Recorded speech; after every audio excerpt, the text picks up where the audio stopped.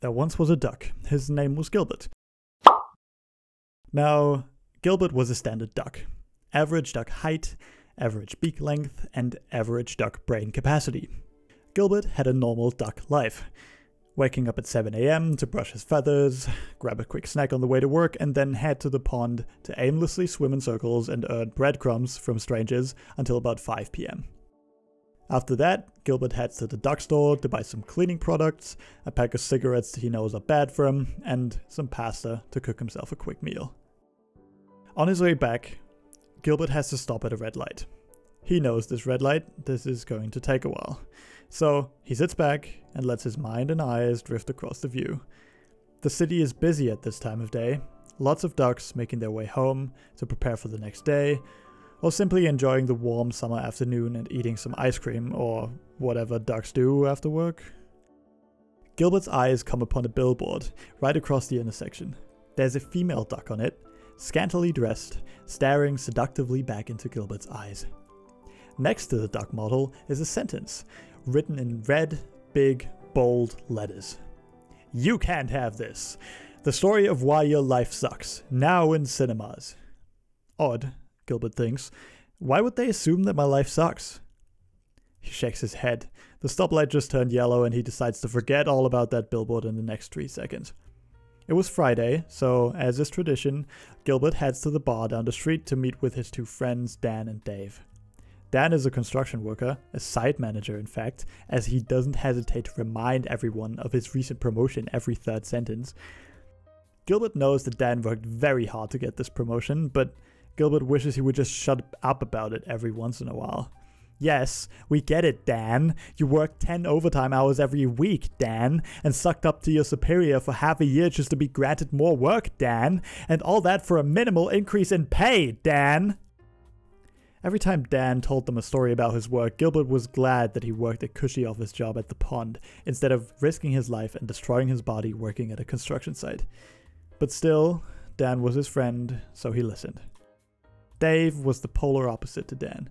He was just as old as them, but still had not finished his college degree or planned to in the near future. When asked about why he decided to stay in college, Dave told them that he just didn't feel ready to give up his student life and his freedom to the slavery of a job. He dropped phrases like, "I need to find myself," or "You don't understand how hard this is for me." Dan and Gilbert both knew that Dave still lived with his parents, and they also knew that his parents were not entirely happy about this.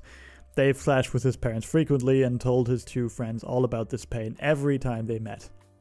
"They just don't get me," Dave says. "I wish they would just give me some space." So the 3 of them sat there in the bar, sipping some beer. Gilbert usually left the talking to the other 2, since they did plenty enough for the 3 of them, and just quietly listened while answering the occasional question thrown his way.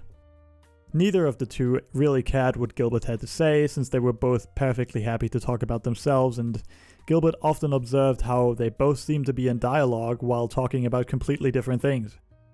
So eager it seems to just get everything out and leave not a word unsaid in the short 3 hours that they met up every Friday. Gilbert sometimes wondered how it got to this point. The 3 of them used to be the closest friends in high school, and even before that. They had done everything together. Go on vacation, steal the neighbor's lawnmower to try and turn it into a hovercraft. Spoiler alert, don't do that by the way, it doesn't work and you will hurt yourself and or others. They copied homework from one another, sat and watched the Super Bowl together, but sometime along the way, they seem to have grown apart. Now, they all lived very different lives, and Gilbert mused only stuck together for the old time's sake. On his way home from the bar, Gilbert thought about the past. He often did that these days for some reason. He never considered himself to be the sentimental type, but all he seemed to think about now is how easy life had been when he was younger. Back when he didn't know what bills were, and his boss wasn't constantly telling him to do things that Gilbert didn't really care about doing in the slightest, and the world just seemed to be so much more colorful and exciting. Nowadays, Gilbert was stuck in a rut. He did the same few things every day just to earn barely enough to not starve or freeze to death during winter. He hadn't even been able to afford a vacation in the last 3 years, even though he tried saving as much money as he could.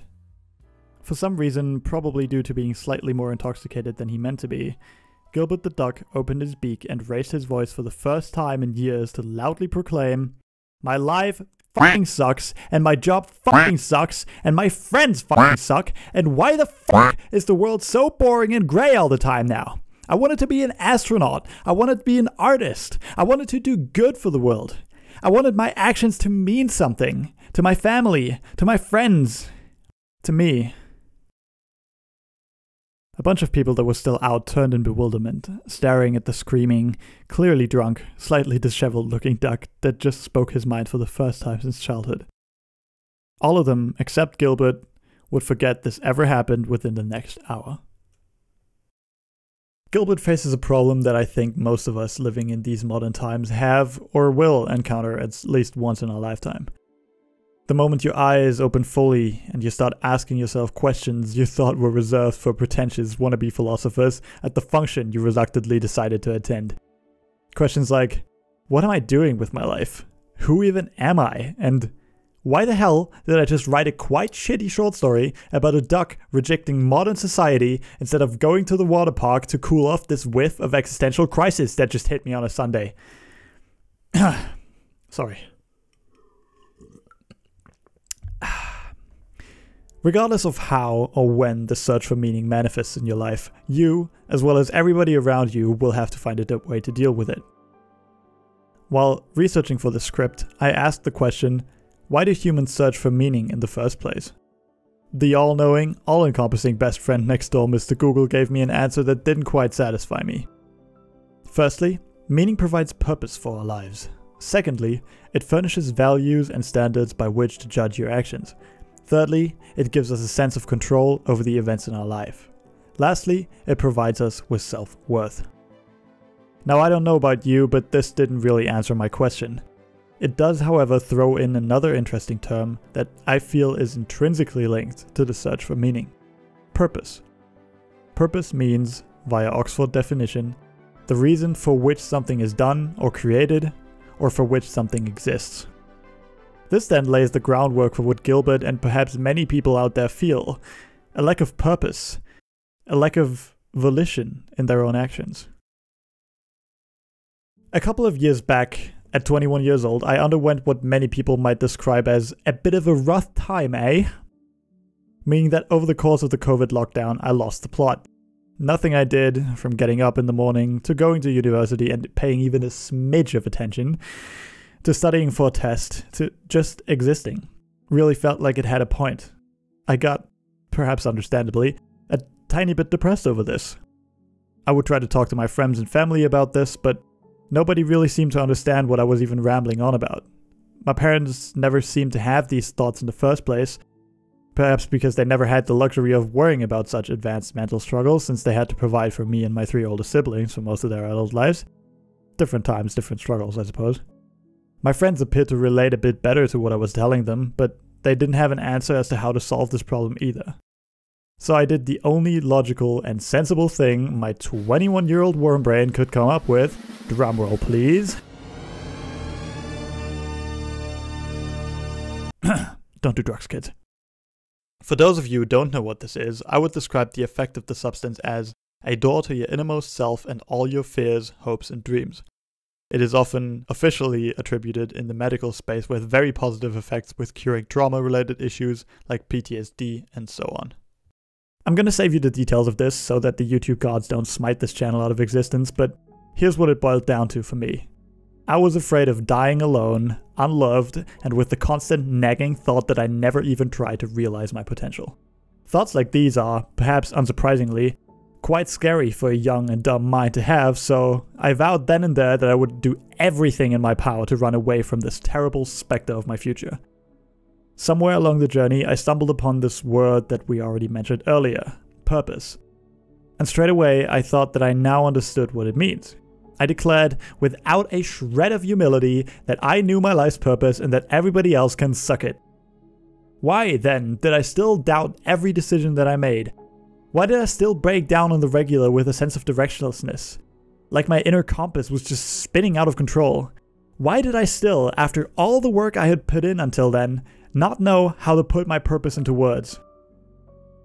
In marketing, there exists a rule. If you can't describe your brand in 1 or 2 short sentences, your message is not clear enough. And without a clear message, your customers will have a way harder time associating with your brand. After learning this, my head somehow made the connection that a purpose is kind of like a brand message, and should therefore be definable in 1 or 2 short sentences. I treated my innermost life goal like a business, completely disregarding the spiritual and emotional component of it. If you have the time, and you feel like the life situation that is described in this video applies to you, then I want you to pause this video right now and just sit in silence for a couple of minutes. Don't take up your phone, don't look at a book, or distract yourself with anything.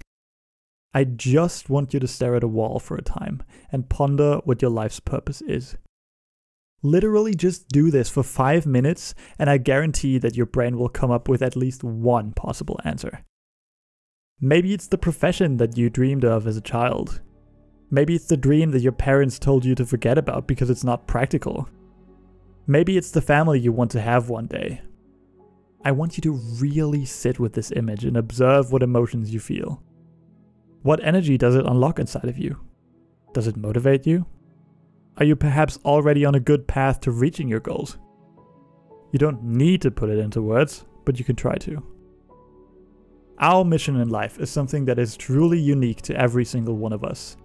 Yes, it's easy to go through life seeing someone more successful than you and making it your mission to become just as or more successful.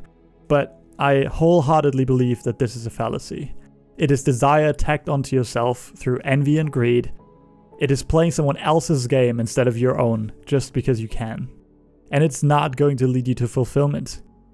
Your own mission needs to be known only by yourself, and it does not require any affirmation of parents or friends or anyone else. Because at the end of the day, the only thing that truly matters is what you tell yourself about your life before you go to sleep.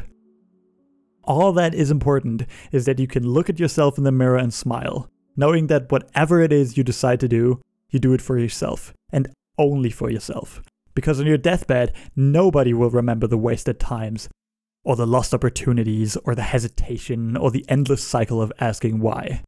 No one but you. So find your North Star, and don't let it go.